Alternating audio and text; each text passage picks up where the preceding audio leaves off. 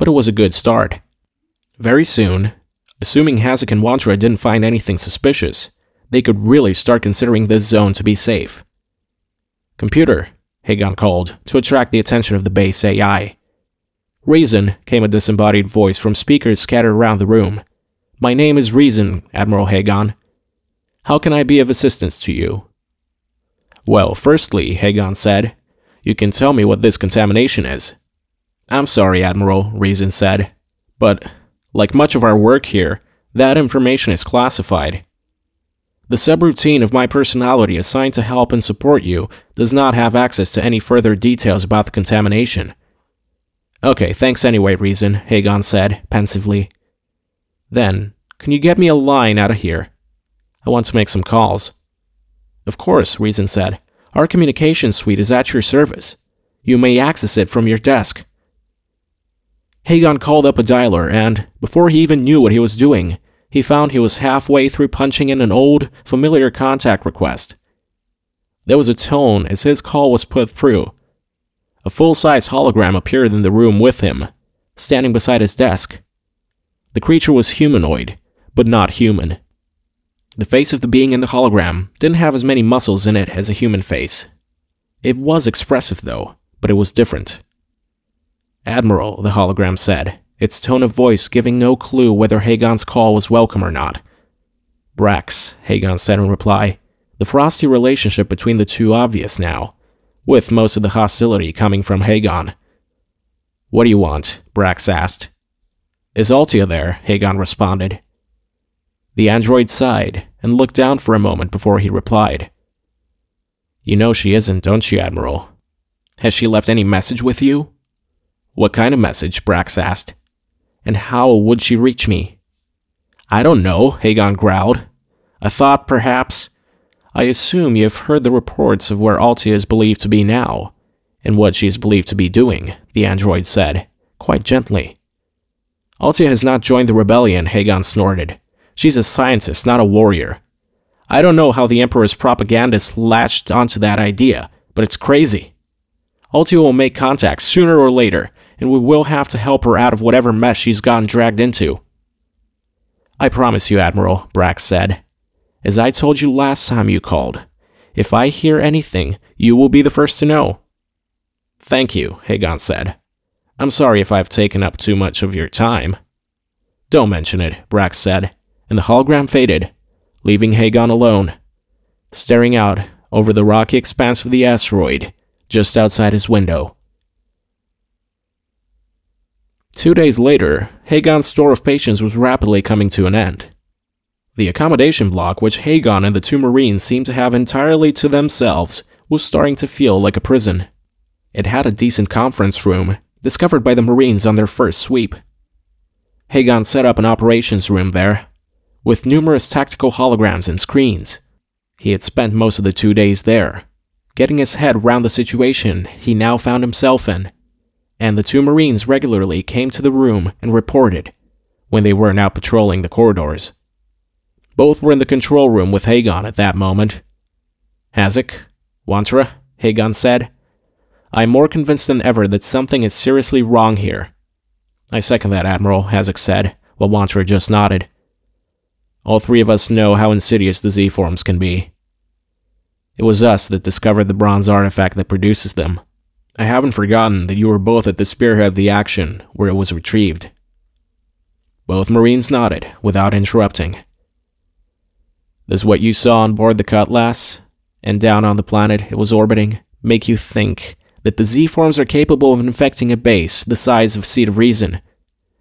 "It can't be discounted, Admiral," Wantra said. "In my opinion." "I agree," Hagon said.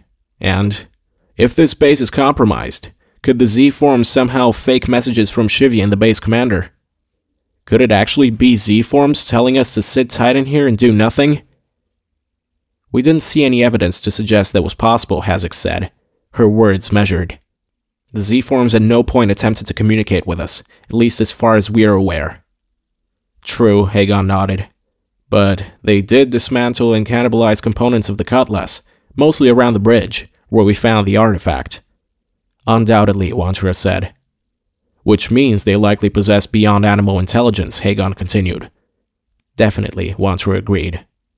Hagon nodded, then fell silent. What he was considering was audacious, and, if he was wrong, it would take him some time to live it down. I think we have to know, Hagon said. We're going to recon the area of this base that we have been told is off limits because of an incident of contamination. Both Marines nodded. And let's be clear, Hagon added. What I expect to find is that this base has been overrun by Z-forms. That means things could get real crazy, real fast.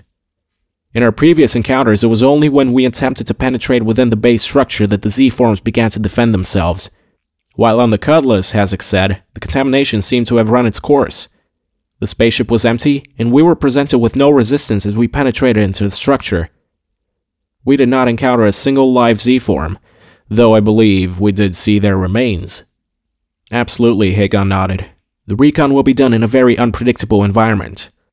We could encounter a hive, crawling with monstrous aliens, a ruin with only damage, vandalism, modifications, and secretions, to show the aliens were ever there, a team of dedicated and loyal Terrazid scientists bravely dealing with some form of contamination as they told us, or some other scenario we haven't encountered yet.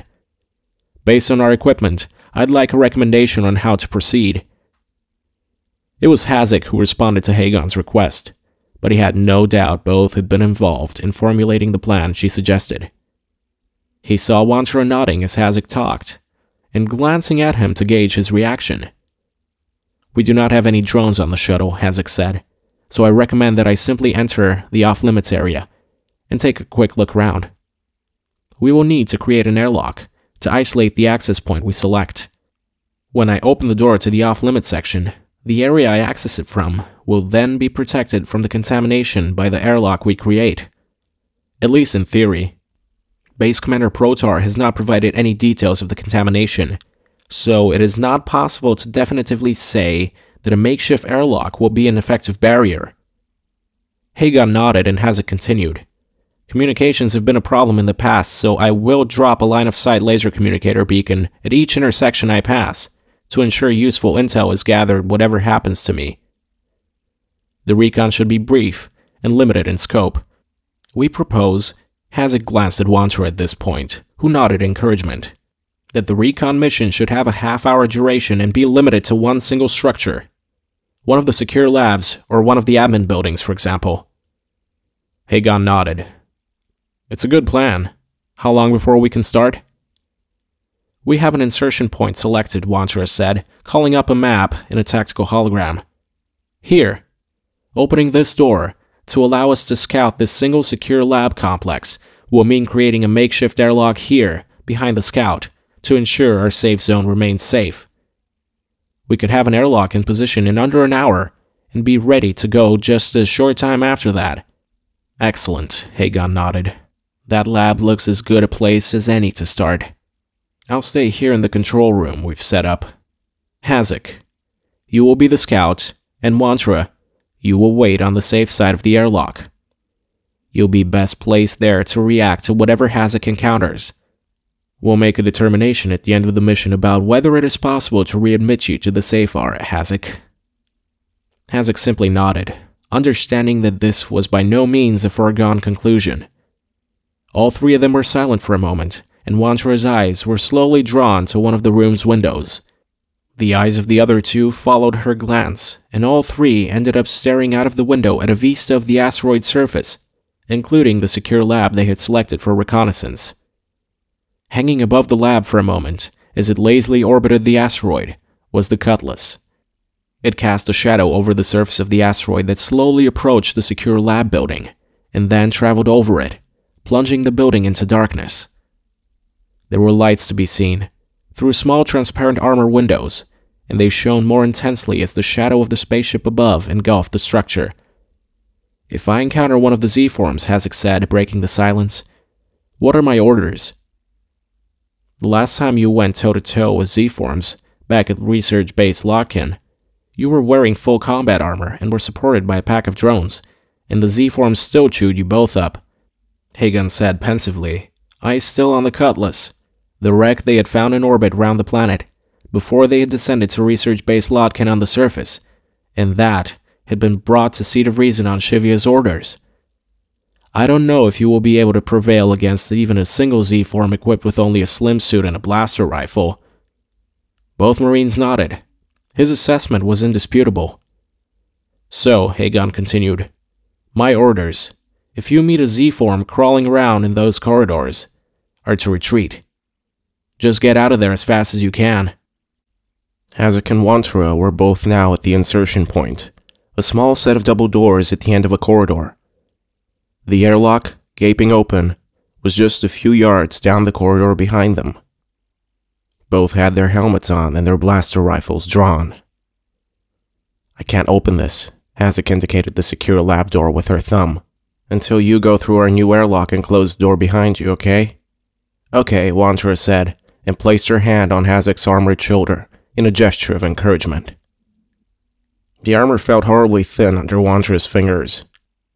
Slim suits were extremely advanced, and they packed a lot of protection into a very small size, but they just didn't have the same bulk as a good suit of 3 meter tall, or more sometimes, powered combat armor, of the type they were usually equipped with on most missions.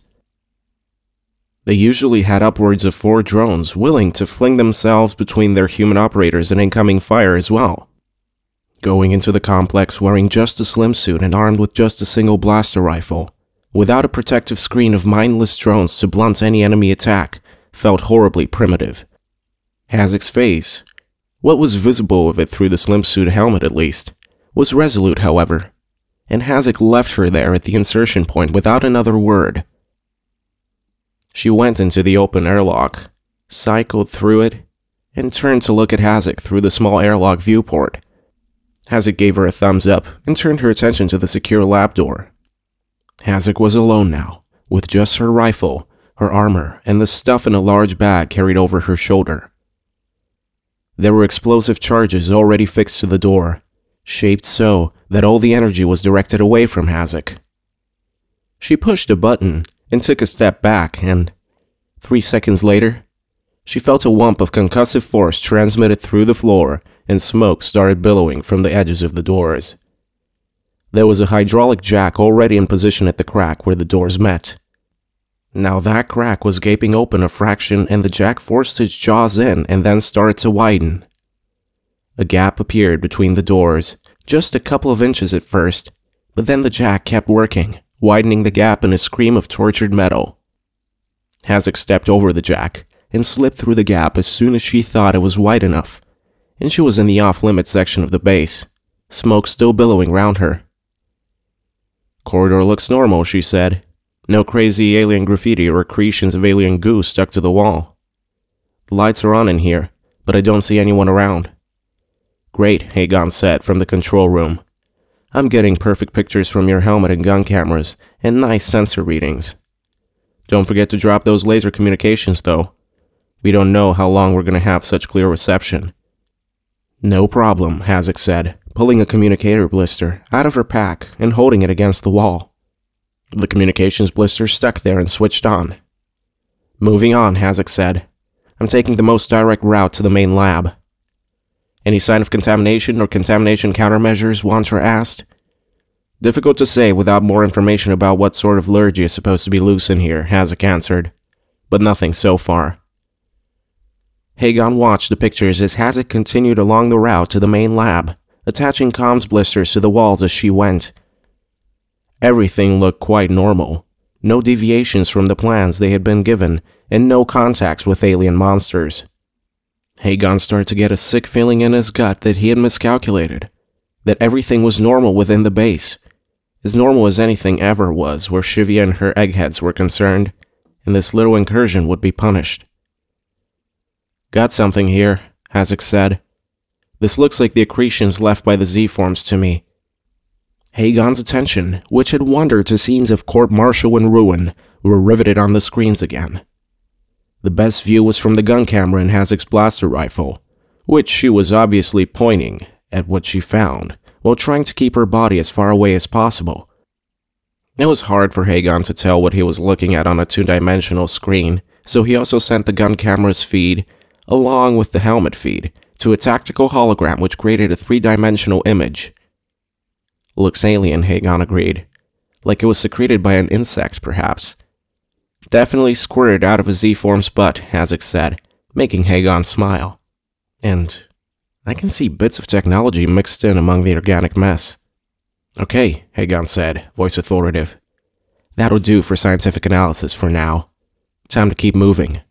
Received, came Hasek's voice over the comms channel, but some static and interference was starting to creep into the signal. Z-forms, Hagon whispered, so softly it wouldn't be picked up by the mic at his suit's collar. I'm getting interference, Wantra's voice came over the comms channel. Like happens when there are Z-forms about. Confirmed, Hagon said, loud enough to be transmitted this time. Remember to drop those comm blisters, Hasek. Okay, came her reply. I see somebody at the end of the corridor. Unarmed. Not trying to hide or take cover. Looks human. I see them too, Hagon told her. Go over and say hello. Approaching contact, Hasek said. Hagon watched in the feed from the helmet cam, and he noticed how the interference got progressively worse the closer Hasek came to the contact. Despite that, Hagon could still see that the contact looked human and seemed to be dressed in the sort of combination of overalls and utility belts you might expect to find a scientist wearing in a secure lab. The scientist was female, average height and build. I don't see any protective gear, Wantra's voice coming over the comms pointed out. More evidence that this contamination is a phony cover story. I have half a mind to come through this airlock and do some exploring with you. Hold position, Wantra, Hagon said. You there, Hasek yelled at the scientist. I have some questions for you.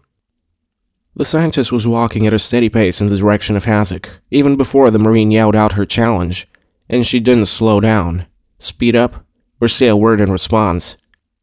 Okay, this is odd, Hasek said. She has to see I have a blaster rifle. That's close enough, Hagon said. Stop her there. Halt, Hasek shouted, but the scientist continued approaching. Permission to fire, Hasek asked. Challenge her again, Hagon said, on my authority.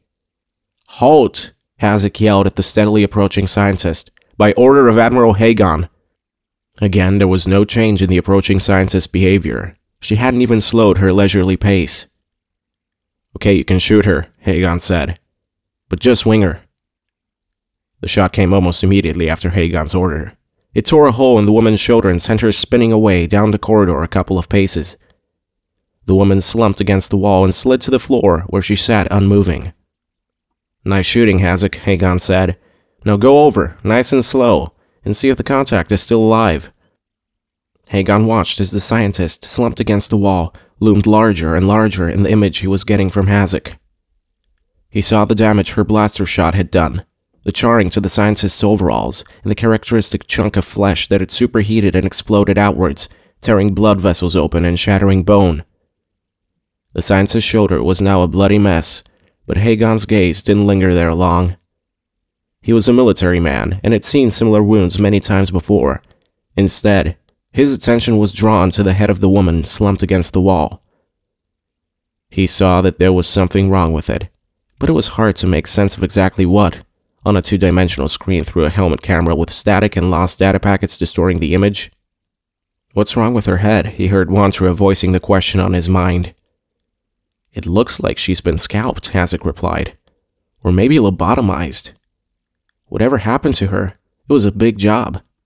I hope they used anesthetic. Hagon often found the gallows humor of the warriors fighting for him entertaining, but not this time. He was slowly beginning to understand what he was looking at, and it was far too unsettling for jokes. You can come on back, Hasek, he said. I think I've seen all I need to for now. Do I stay on this side of the airlock? Hasek asked, her camera feed already showing that she was moving rapidly back to the safe area. Come right on through. I think the cover story about contamination is true enough, but I don't think it's any danger to us. Unless Shivya gets the urge to do some surgery on us.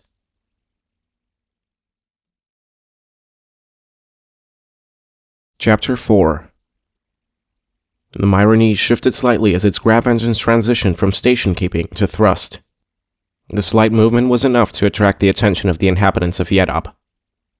It was midday on the swamp world, and the light penetrating through the soupy atmosphere was a bilious shade of green. The Myronese was so large it cast a shadow over almost an entire quarter of the city below, creating a deeper shadow of a darker, more impenetrable shade of green. The city was a collection of concrete boxes, with enough mangrove trees strewn between them to support the local ecosystem, even within the city itself. This wasn't a city of paved roads. It was a city of muddy canals, gnarled tree roots, and rotten, crumbling, substandard concrete, shot through with confused knots of plumbing, power, and data cables. The inhabitants of the city watched as the Myronese climbed, dwindling, but becoming lost in the cloud banks above them, long before becoming too small to see. Altia and Nave were watching through the transparent armor at the front of the bridge as the planet fell away beneath them, as they climbed back into orbit, a lot more slowly than the frigate had fallen through the atmosphere on the way down. A hologram slowly formed behind them, Jay, metal arms hanging at his sides, his robot face impassive. "I've contacted the captain of that system defense barge," he said. "She's keen to get her hands on the 3 frigates we took out, and use them as the beginnings of a rebel navy squadron. When you two arrive in orbit, there will already be a rebel transport, ready to rendezvous and take over command of the Myronese." "Okay," Nave said, hardly paying attention. His eyes were on the woman he shared the bridge with. Nave was leaning against the edge of the transparent armor at the front of the bridge, and Altia was standing at the center, staring out at the thinning atmosphere and the oncoming stars. Almost as though she could feel his eyes on her, she turned her head to look at him and smiled. Jay saw the gesture, and he saw how Nave reacted to it. His head turned slowly. First he looked at Altia, then Nave, then back at Altia. "What's going on with you two?" he asked. "We're in love," Nave said. Altia nodded, the smile on her face seemingly stuck there. "Well, obviously," Jay said. "I knew you two would get together. I've known it all along. I didn't know it would take this amount of time to admit it to each other, though."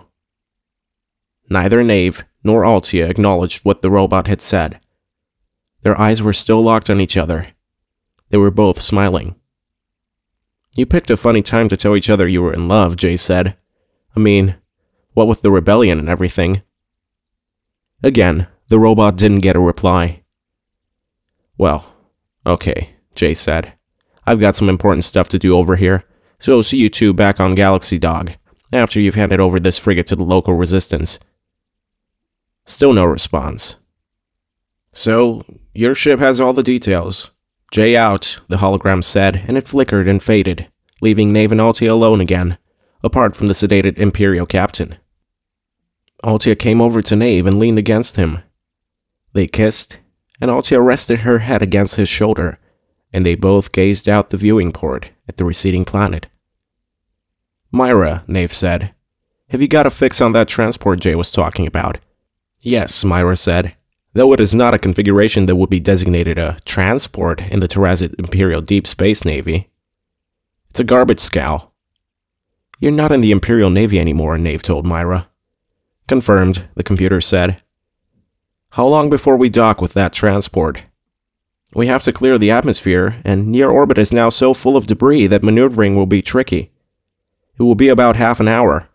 "Thank you, Myra," Nave said, then turned his attention back to Altia. He saw that she was smiling at him. The view out the bridge viewing port was breathtaking, and the surface of the planet faded, but neither had eyes for it. They only had eyes for each other. They kissed again, and they giggled conspiratorially at the sudden change in their relationship. "This isn't exactly how I wanted to do this," Altia said. "I was waiting for some more romantic moment, some moment of calm between all the action, but the right moment just never came. I felt like I was going to burst, and well, I just couldn't wait a second longer to tell you how I feel." Nave glanced around the cold, dark, sinister bridge. It was utilitarian and military in design, with not a hint of decoration. Everything was in the regulation colors of the Terrazid Navy, all grays, blacks, and dark hues. There were cables hanging out of the access port where Altia had hacked the ship's computer, and there was a body slumped on the floor. "Nonsense," Nave said. "It's the most romantic spot in the galaxy right now." They both watched the garbage scow arrive, approach on a set vector, and dock with the Myronese. Then there was a pause of a few minutes while the rebels found their way to the bridge. Then the bridge doors slid up, and 3 rebels came hesitantly into the room. There were 2 men and a woman, all dressed in simple brown vacuum suits, with a very thin-looking armor vest thrown over. "My name's Geen," the woman said. "I'm the space captain for this local uprising. You must be Nave and Altia. Your robot friend has been telling me all about you." "Great to meet you, Captain," Altia said. "We can't stay around," Nave said. "Our contribution to the rebellion counts most if we keep moving." "I don't doubt it," Geen said. "You turned defeat into victory here today." "I'm sure that's the sort of intervention that's needed in a lot of places right now." "A lot of places," Altia nodded. "This rebellion is spreading. The corrupt Terrazit Star Empire is fertile ground for a revolt. A lot of people want to create new Terrazit." "The thing is," Geen said, "I'm not sure whether I want to thank you or not." "What?" Nave said, voicing Altia in his sudden confusion. "You see," Geen continued, "before you got here, everyone pretty much understood what we were doing was a suicide mission. But now, with 3 frigates, even if they need a few repairs, we might actually have a chance. I had kind of prepared myself for a grand suicidal gesture of defiance, not the hard slog of resistance. I never imagined we had a chance to actually take this system from Terrazit, but now, who knows?" "You're welcome, Captain Geen," Altia said, "and good luck." The drifter ship was traveling faster than light, which did crazy things to the stars they could see through the ship's windows. Altia's suite of rooms had a huge, hexagonal area of transparent armor in the bedroom, a kind of window, and with stars streaking by, it was unavoidably the center of attention. In front of this window was a huge circular bed. Altia was lying in the bed, gazing at Nave, silhouetted against the huge view. "Your room is amazing," Nave said. "My windows are tiny in comparison. If I want to look at space, I usually go to the observation deck." "The architecture of the ship is malleable, you know," Altia said. "You can shape it to suit your needs, to a certain extent at least." "I knew that, but it never occurred to me to do something on such a grand scale." "I got the idea from watching you on the observation deck," Altia said. "At first it annoyed me, seeing you just sitting there, not doing anything useful, for hours at a time. But later, you came round to the idea," Nave smiled. "I did, and I put this window here so I could gaze at the stars, meditate, empty my mind, the way you do, but there's just too much to do. I don't have time, what with studying this spaceship, carrying on my work on decryption of the various drifter languages, and now I've become a warrior in a rebellion that is taking root across the entire Terrazit Star Empire. Doesn't leave much time for stargazing. Or for falling in love," Nave teased. "I guess that happens whether you make time for it or not," Altia said. "I find you alluring and fascinating in a way I never have with anyone else before." "Right back at you, babe," Nave said, with a wink. "Although the powers only know why," she said with a groan. "Okay, like I said, I've got a lot of work to do. Out." "Out?" Nave repeated, a little crestfallen. "Don't worry," Altia purred at him. "We'll pick this up later, but for now, out." Nave smiled and nodded, and started gathering and putting on his clothes. "I guess Jay will get lonely if we spend the whole day in here," he said, "and we'll be getting our next call for help pretty soon." "About that," Altia said, making him pause on his way to the door. "I don't like this role we've ended up in, as roving troubleshooters. I don't think it's the right way, not in the long term." "What do you mean?" Nave asked, half of the things gathered in his arms falling back to the floor. He waited expectantly for an answer, but one didn't come. Instead of answering him, Altia just hopped out of bed and started collecting her things as well. "Can you go find Jay?" she said distractedly. "Sure," Nave said. "I'm not sure what our next move should be," Altia said. "But I don't think we should just go tearing off to help the next people to ask us. I'd like to hear Jay's ideas for our next move." Nave didn't need to go wandering around to find Jay. All he had to do was reach out with his mind. There was a flow of information, everywhere within the drifter ship, a flow that could be accessed by the mind without any physical interface at all. It was just another example of how drifter technology was so much more advanced than human technology that it verged on magic. Nave reached out with his mind, merging some part of his consciousness with the stream of data, and he queried it about Jay's whereabouts. The data stream indicated to him where Jay was, and Nave started walking. He walked through corridor after corridor of the ship, each one with a hexagonal cross-section. The doors were hexagonal too, as were the screens showing information, and even the windows giving a view on space that he very occasionally passed. At last, Nave came to a particularly large hexagonal door, and it slid out of the way to allow him through. The space on the other side was the largest of their docking bays, a cavernous space, easily big enough to accommodate 4 or 5 shuttles. They had 2, both obviously of a different design and manufactured to the rest of the ship. The shuttles were created by humans, not drifters, and so they looked mechanical rather than architectural. They were based on quadratic shapes and circles, while the bay around them was alien, and based much more on hexagonal shapes. The docking bay was dimly lit, Nave thought, as was much of the drifter ship. He caught himself thinking of their super-advanced alien spaceship as the drifter ship, and hastily corrected himself. It wasn't the drifter ship. For him at least, it would always be called Galaxy Dog. Nave couldn't see Jay right away, and although he could have dipped back into the stream of information, he chose to just yell out Jay's name. "Over here," Jay called, and Nave spotted him then, in a corner of the huge space. The tall robot was squatting down on the floor, working on a machine that looked like a cross between a crab and a cockroach, all splayed out and squished. "What have you got there?" Nave asked. "Just a project," Jay answered, his sensor eyes glowing a dim red in the gloom, his alien robot body's voice box lightly mangling the words. "More of a hobby, really. I found the plans for these in the data stream. I wondered if I would be able to build one. It's quite delicate work." "Are you making it so it has artificial intelligence?" Nave asked. "Like your creator did for you?" "No," Jay said. "And I can't prove I have artificial intelligence. I don't have all the paperwork to show I'm full AI." "For what it's worth," Nave said, "you seem pretty smart to me." "Thanks, Nave, for what it's worth," Jay said. "Anyway, once I've got it going, I'll task it with keeping these 2 shuttles space-worthy. They'll soon turn into large piles of scrap if we don't look after them." "Don't they have auto repair, like Galaxy Dog?"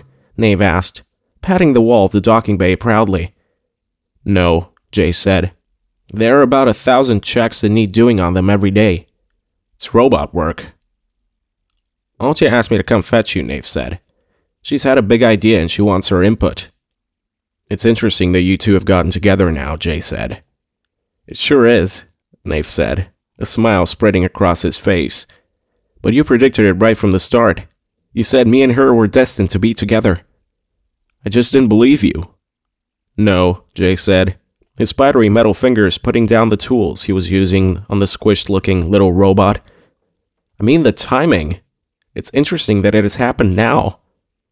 "Where are you getting at, Jay?" Nave asked, his smile fading, but not disappearing entirely. "I've seen the 2 of you becoming gradually closer. You a lot faster than her." Nave nodded, listening to what Jay had to say without taking offense. "But I thought it was going to be another good few months before one of you actually summoned the courage to make a move. By the way, on the Myronese, who came on who?" "Whom," Nave corrected him. "Whom came on the who?" "Stop dodging the question, Nave. I know you don't give a frigid ball of space turd about grammar. And you have that the wrong way round." "She, sort of, started the ball rolling," Nave admitted. "Did you know she got a message a couple of days ago?" Jay asked. "I did not," Nave said. "How would that happen? Who even knows how to contact us here? And how do you know anyway?" "It was put out over a public service, encrypted and ciphered, but public. Anyone who cares to look would be able to see it." "And you think this message has something to do with her making the moves on me?" Nave said. "Maybe," Jay said, his scattering of glowing red eyes latched onto Nave. "It was from Admiral Hagon." "Her school sweetheart?" Nave gasped. I don't think they actually went to school together, but essentially, Jay was interrupted by Nave, who didn't particularly seem to be listening. I get it, Nave said. I mean, this decision has been coming a long time. Whether to ditch Hagon and decide for me or not. You know what happened? I guess this message just helps her make up her mind. I guess so, Jay said. Thanks for telling me anyway, Jay, Nave said sincerely. I mean, you were probably invading her privacy and such, but it shows you have my back. Hey, the robot said. Firstly, it was a public channel, and I didn't even try to decode the message, and secondly, I've known you longer than I've known her. 20 minutes, Nave said with a laugh. You've met Altia just 20 minutes after you met me. It's not the length of time that counts. It's the sequence. I can't help it. That's just the architecture of my brain. Anyway, Nave, old pal, didn't you say something about Altia wanting to call a family meeting? Tactical briefing. We used to call them back in the Navy, Nave said. But, Jay said, with just you and me and Altia on the ship, it feels much more like a family meeting. I guess that would mean you're his mother, Nave mused. Actually, Jay said, in my head, Altia is the mother, you're the father, you're is a weird grandparent, and I'm the rebellious teenager. In the end, they chose an observation deck for the meeting, with Altia and Nave seated on the low, comfortable couches. They were an unusual and alien design. They looked industrial, the same bronze, gold, and silver as the rest of the ship, but the feel of the material was sensuous and comfortable. It was seating designed for human backs, but created by computer intelligence that had never seen a sofa designed by a human before. It was unencumbered by notions such as there should be one chair for one person. It was more of a seating environment, perfect for loose lounging and stargazing. Despite this relaxed feel, they were all 3 some distance apart, ignoring the fact that the metallic fabric-covered couches looked more like they belonged on a VIP pleasure cruiser than the most capable fighting ship the Rebellion had. Jay didn't bother to sit like his 2 shipmates, or, more accurately, to sprawl in the case of Nave. Sitting didn't lessen the stresses in the actuators in his knees, hips, or feet particularly, but he didn't see the need. He felt it would be an affectation, an aping of human ways if he did. Instead, he stood by the large hexagonal windows, watching the streaks of the stars hurtling by at faster-than-light speeds. His attention was drawn to the 2 humans as Altia started speaking. We need to hit them at some sort of hub, some sort of nexus point, if we are going to topple the rotten thing that the Terrazid Star Empire has become. We have to tear the whole thing down if we are going to replace it with a new Terrazid. It's not enough to nibble away at the edges, the way we have been doing. We need to land a decisive blow. That sounds like a good idea, Nave said. Have you any suggestions? I started by thinking about the Emperor, Altia said. Obviously, he is a very well-defended target, but he could theoretically be taken out of the picture. Using a spaceship as powerful as this one, and with a good plan. My instinct is that wouldn't work, Nave said. Assuming we could even somehow get to him, at the very center of power of the Terrazid Star Empire, and assuming we could take out whatever units they have guarding him, I still don't think it would work. Why not? Jay asked. Say we blasted the president, Nave said, smiling at the thought. Wouldn't they just send whoever is next in line to the throne to rehab, sober them up, and plonk them in the freshly vaporized old Emperor's place? Altia almost gasped at the blasphemy of the way Nave was talking. The best she had managed was oblique references to replacing the Emperor. She was still amazed at the irreverent language people from impoverished planets, like the one Nave was from, used to talk about the lords and ladies above them in the social order. I suppose you might be right, Nave, she said at last. The difficulty and the easy availability of a replacement may mean taking out the Emperor isn't the kind of decisive knockout blow I want to inflict on them. What about the Admiralty? Nave suggested. It might be a bit harder to just replace an Admiral than it is to replace an Emperor. I disagree, Jay said. I do not think even killing every Admiral in the Admiralty would cause too much of a disruption to the Terrazid Deep Space Navy, and certainly not to the Empire as a whole. In fact, the difficulty in Altia's plan is finding a nexus point important enough that destroying it will be a telling blow to the Empire. The Empire spans a good fraction of the galaxy, yet it is diffuse and dispersed. They are, simply put, too spread out for there to be many really big concentrations of power. So should we give up? Nave asked. Should we come up with another strategy? Or continue with what we're doing? No, Altia said, gently but firmly. The strategy is sound. We must simply find the right point and strike. All three of them lapsed into silence, mentally analyzing what they knew of the Empire, looking for weaknesses that could be exploited. Altia called up a few hologram screens of data and started scanning through them. Jay continued to stare out the window, and Nave closed his eyes and lay back against the strange, yielding metal of the couch. He only realized he had fallen asleep when he jerked awake. He wondered if he had been snoring or drooling, but nobody seemed to have noticed. He breathed a sigh of relief, and suddenly he remembered a flash of what he had been dreaming about. He'd been dreaming about combat with the buzzers, the hybrid organic robotic crab-like creatures that were humanity's only alien foe. Wait, Nave said. There's maybe something. There is? Jay's alien and robotic voice didn't betray any sarcasm, but Nave was pretty sure it was there all the same. The war with buzzers, Nave said. What was all that about again, in the beginning? That depends on whether you believe official history, or if you believe our very own prophetess, Bethshara, Altia said. Bethshara's version, Nave said. I can't remember the details. I'd been drinking when I watched the lecture, but it rang true. The war with the buzzers was, in the beginning at least, about expansion, Jay said. Humanity wanted to expand, and the buzzers were in the way. Well, not the buzzers exactly, the extinct species that created them. But space is three-dimensional, Nave said.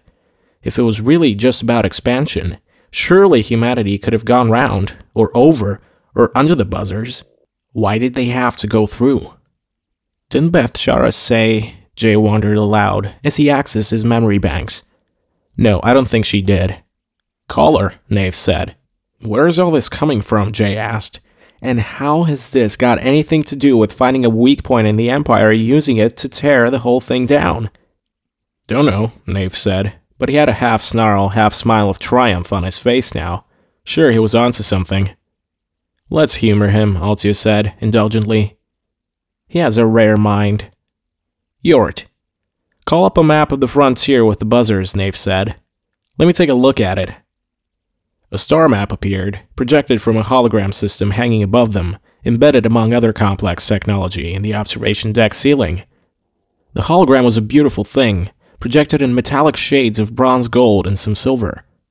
A scattering of star systems appeared, with various lines drawn around and through them to show the shifting border established between buzzer and human space over thousands of titanic space battles, and almost as many planetary assaults, with some systems still changing hands from time to time. The Nexus is here. Somewhere, Nave said, and his eyes were immediately drawn to forward base Apollyon. He stared at it, trying to work out if his gaze being drawn to it was just a hunch, or if there was something deeper going on. Altia had seen him like this before. He had had the same look on his face when he had helped her discover the deeper, hidden levels of the Drifter complex on the ice tomb. It was a hugely important discovery, and had eventually led them to the Drifter ship. What is it, Nave? She asked encouragingly. Go ahead, tell us. This place here, he answered, pointing at forward base Apollyon. Okay, Altia said. Tell me more. There's something about it, Nave said. Something important. It's hard to put into words. He looked round and his gaze fell on Jay, and he looked upwards at the jumbled technology hanging from the ceiling. Help me out. Jay? Yort? He said. Can't you guys do some clever calculations or something? And tell me why this place is significant? Jay walked over to the tactical hologram and stared at it for a while. Then he went back to his spot by the window, looking out at real stars, not just points representing their locations in a hologram. I'm sorry, Nave, Jay said. I just don't see it. Forward base Apollyon doesn't seem to have any more or less significance than any of these other forward bases. No, Nave hissed. It does. I can see it. It does, right, Yort? I agree with Jay, the ship's computer said. This forward base is unlikely to be essential to the continued existence of the Terrazid Star Empire, in its current form. Nave turned to Altia, then, not saying a word, but his eyes were pleading with her to back him up. At first, she didn't see it either, but then something she hoped was logical rather than just her feelings for Nave, started to see some significance in what he was saying. "I see some connections," she said, scrolling through screens of data she had called up from the hologram. "A lot of recent developments, such as the faster drives of the Swift destroyers, trace their origins back to this system." "Yes," Nave said, "that's it. My brother works at a drone manufacturing plant, and he told me that the most advanced and dangerous units are always sent to forward base Apollyon. He called it the dark heart of the Empire." Altia nodded, accessing more information. "Take a look, Jay. On the surface, this base is not particularly unusual, a little larger than most, perhaps, but you don't have to do much digging before its significance becomes apparent." "I guess," Jay said, not particularly convinced. "I think we should turn our attention away from supporting every little rebel band that calls for help," Altia said. "That's simply a waste of this ship's potential to change everything. Our strategy now should be to take down forward base Apollyon, as a first step in destroying the Terrazit Star Empire." "I don't know," Jay said. "I guess if you both agree, especially you, Altia, then maybe it isn't a completely terrible idea." "Yes," Nave yelped. "We have a majority. Let's do this thing." "So, what's our first move?" Altia asked. "There's a long stretch of space between our present location and the Empire's border with the buzzers." "And," Jay nodded, "the rebellion is much weaker at the border. Look." He typed some parameters into the hologram projector, using a small holographic keyboard, his spidery fingers a ballet of creepy movement, and the hologram zoomed out to show the entire Terrazit Star Empire. He tapped a few more commands in, and all the systems, with any kind of ongoing rebel activity, were circled in an intense gold that really popped in comparison to the dull bronze shade of the rest of the hologram. "There's a ton of gold coreward," Nave said, "towards civilized space, and a lot less out on the rim." "That's strange." "Very," Jay said. "Maybe because of the war," Nave said, his voice low as he thought about what he was seeing. "And the systems out on the front are a lot more jingoistic and patriotic, because the Navy keeps swooping in and saving their asses from the buzzers." "They'd be a lot less patriotic if the Navy stopped turning up on time," Jay mused. "A few buzzer massacres would do a lot to help recruitment for the rebellion among these people."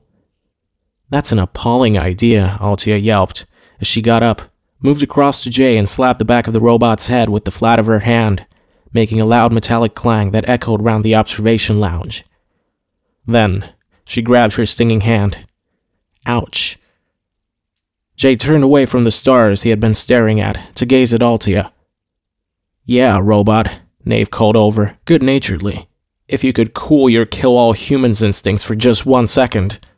We have to come up with an actual plan here."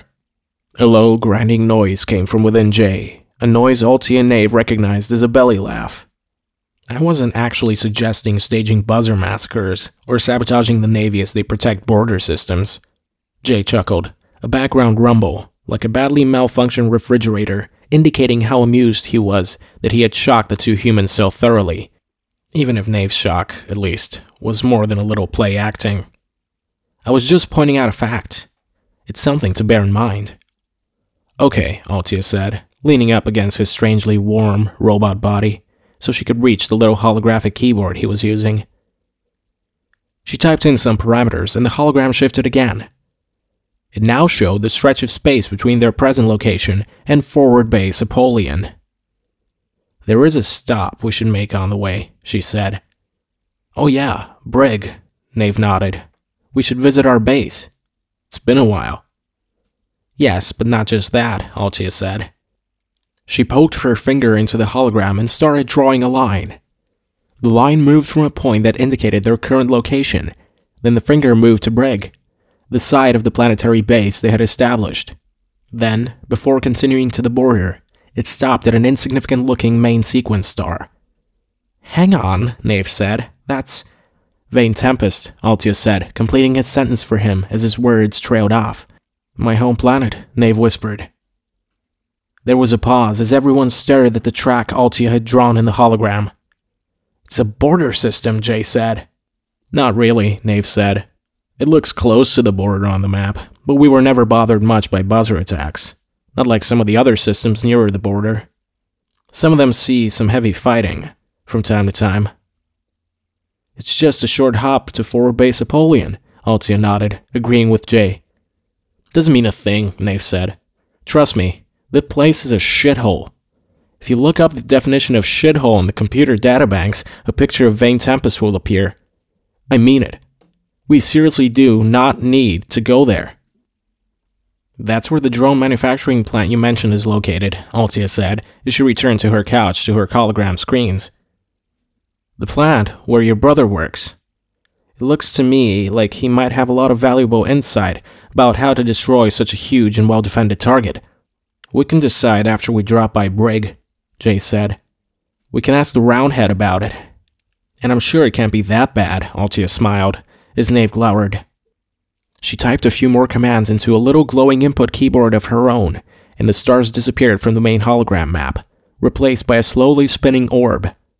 The words Vane Tempest appeared underneath it, and a text window appeared beside it. Altia's eyes quickly glanced through the text. She leaned forward and reaching into the hologram to scroll left and right with swipes of her finger within the text field. Ugh, she grunted. Who designed that atmosphere? Told you, Nave said. It's the armpit of the galaxy. Now, let's lay in a course for Brig. It would be interesting, you're right, to hear what Roundhead has to say about Forward Base Apollyon. If anyone knows how it can be destroyed, it's her. My brother and my home planet are nothing but a distraction.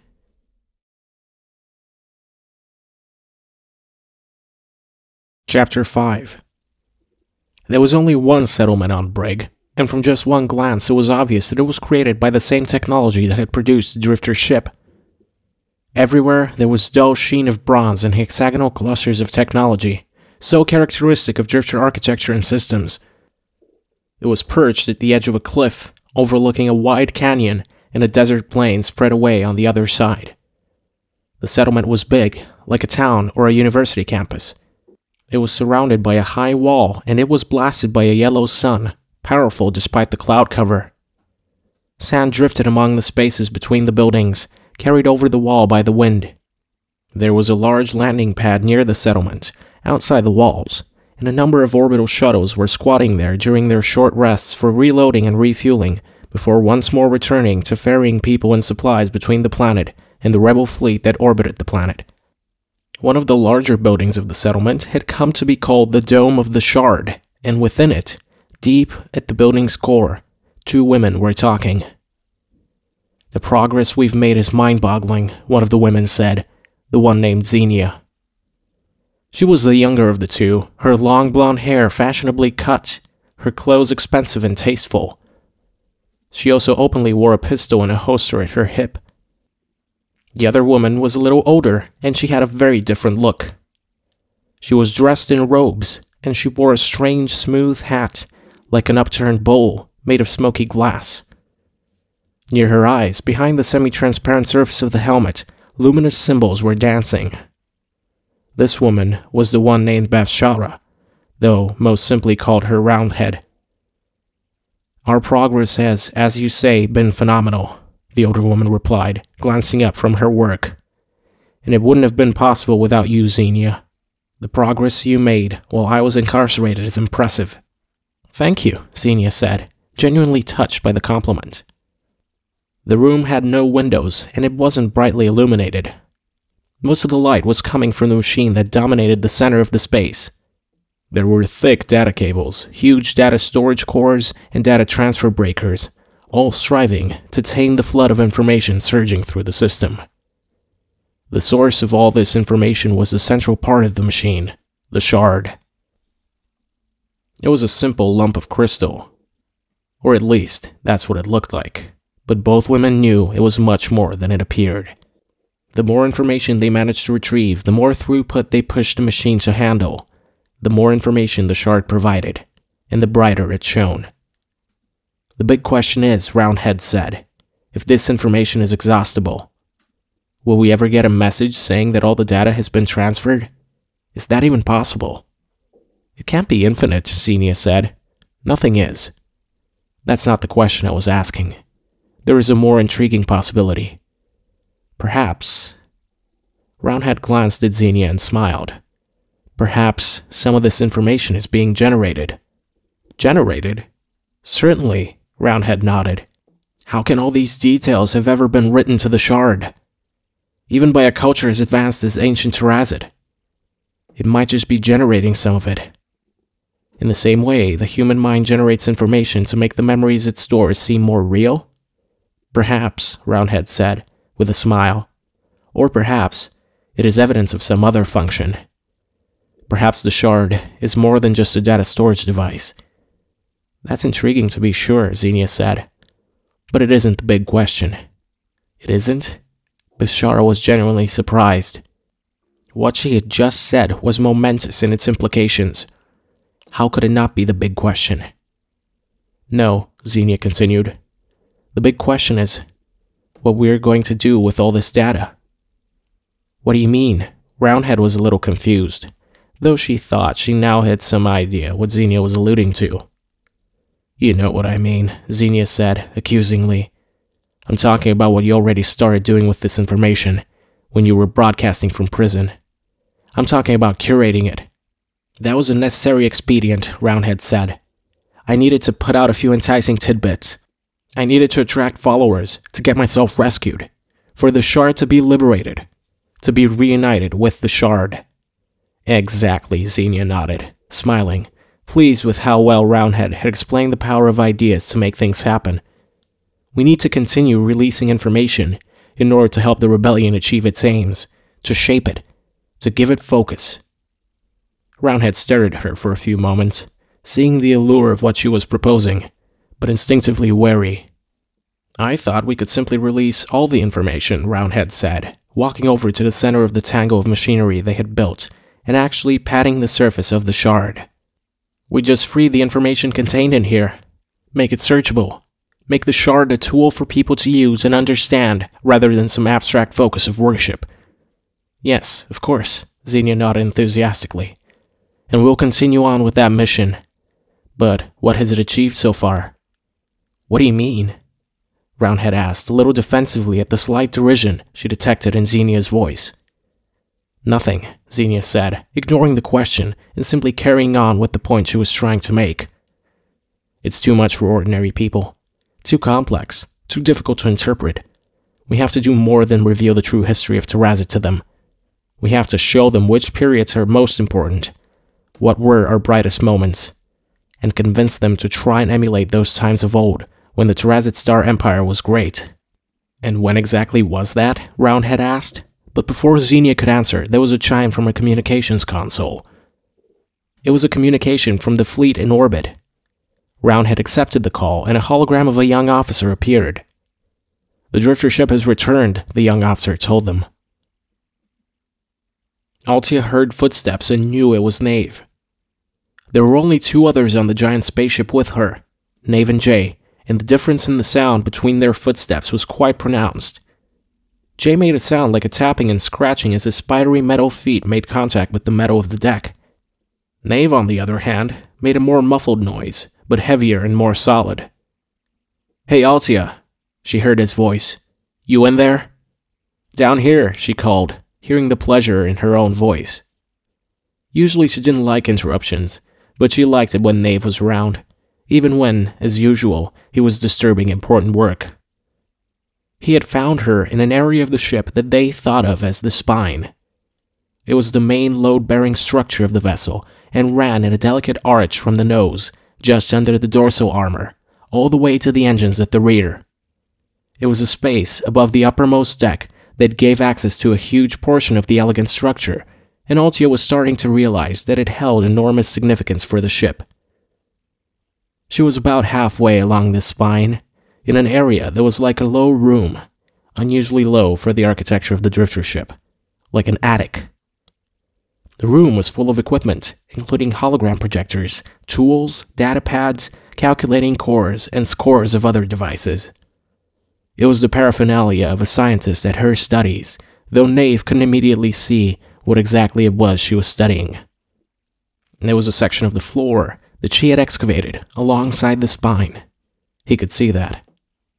From this excavated area, the spine was exposed, just below the thick armor of the hull above their head, and most of her equipment was spread out at the rim, within easy reach. Nave could see her within the excavated area, so he poked his head over the rim of her pit and he beamed at her. He lowered himself down and leaned in for a kiss. At the same time, she reached up, put one hand on either side of his face, and pressed her lips against his. She pulled away before the kiss became too deep, before she got distracted from her studies of the alien spaceship. "We'll be arriving at Brig in a few hours," Nave told her. "If you want to squeeze in a few hours rest before we get there, now's the time." She nodded, then looked over her shoulder at her work. "There are a few things I need to finish up," she said, "but I'll be done in a second." Nave grinned at her, making her forehead wrinkle in confusion. "No problem," he said. He was smiling because this was one of her habits, and he was getting wise to it. If he took her at her word and left, he would be in for a long wait. She could never tear herself away from what she was doing. He knew a lot of people would find it frustrating, having to wait to receive the undivided attention of the person they loved. But not him. He was endlessly patient, happy with his life the way it was now, especially his new, more intimate relationship with Altia, and he was content to let things unfold without forcing the pace. "What are you grinning about?" she asked. "Nothing," Nave told her, and he slumped down on the room's sofa. "I just like to watch you work." "Take your time. I'll sit here. You can tell me what you're doing if you like. I enjoy hearing about it, as long as you don't use too many big words." "All right," Altia agreed, with a smile, then turned back to her work. "It's a dream come true for a researcher like me. I'm learning so much about so many things. I'm surrounded by data." She waved an arm around her head in a gesture that looked a little like she was swatting mosquitoes. But Nave knew she was indicating the data stream they could access with their minds, and which seemed to hang about them like a cloud. "And I have the most advanced drifter systems at my fingertips. And the systems are alive. The fact that it's alive makes it better than the entire artificial planet composed of drifter technology that I was studying. Before the breakthrough that brought me to Ice Tomb, where we met," Nave interrupted in a whisper. "Where we met." She glanced over her shoulder and smiled. "But it was all dead, inert, like a bleached coral reef. This is all gloriously alive." "So you're having fun," Nave said. "So much, I just can't describe it. Look here." She pointed at a complex structure, a honeycomb of hexagons that she was examining just at that moment. "It's a system that routes power, but the way it's expressed from the substrate of the ship is—" "I said no big words," Nave called from where he was comfortably sprawled on the sofa. "Okay, think of it like this. The spaceship is made of stuff, right?" Altia said, shooting him a smile over her shoulder. "Okay," Nave said, "that's dumbed down enough for me. You can carry on." "The stuff is the substrate," Altia said, "and the process the ship uses to make the things we need, our clothes, the sofa you're sitting on, guns, armor, drones, is a process called expression. It's a mixture of manufacturing, programming, and growth. And the results are so elegant. Just look at this heatsink." Altia pointed to a stalactite of material hanging from a clump of hexagonal components. "It's a thing of beauty," she said, "and you can interact with this ship in so many ways. Through the data stream, you can talk to Yort, you can inscribe symbols directly into the walls. The substrate understands the symbols.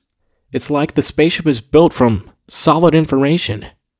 "That sounds a bit weird," Nave mused. "Trust me," Altia told him. "The more you investigate it, the weirder it gets." "I trust you," Nave told her, his voice strangely earnest. Something in his voice caught her attention, touching a deep chord within her. "I can stop this here," she said. "I'll let my computing cores do some rendering and ruminating without me here to distract them with new questions." Altia reached out to her main hologram console and switched it off. She watched screen after screen fade away, then she rubbed her eyes, climbed out of the pit she had excavated, and followed Nave. Later, sleeping in the nook between Nave's chest and his bicep, Altia dreamed about alien structures, vertiginous bronze towers rising from a dark sea. She was swimming there, Swimming in the dark shadows of the towers, her limbs warmed by the inky waters of the sea. She stopped swimming and lay on her back, but even though she wasn't swimming anymore, she was held on the surface by the buoyancy of the water. She relaxed and stared up into the sky. The towers were tall, she saw. So tall they reminded her of the vertical ribbons of space elevators. They didn't look stable at all, like they would wave around and snap if there was the slightest wind, but there was no wind. The sky was dark. The tops of the towers were lost in the gloom above. Altia suddenly realized there was no open sky.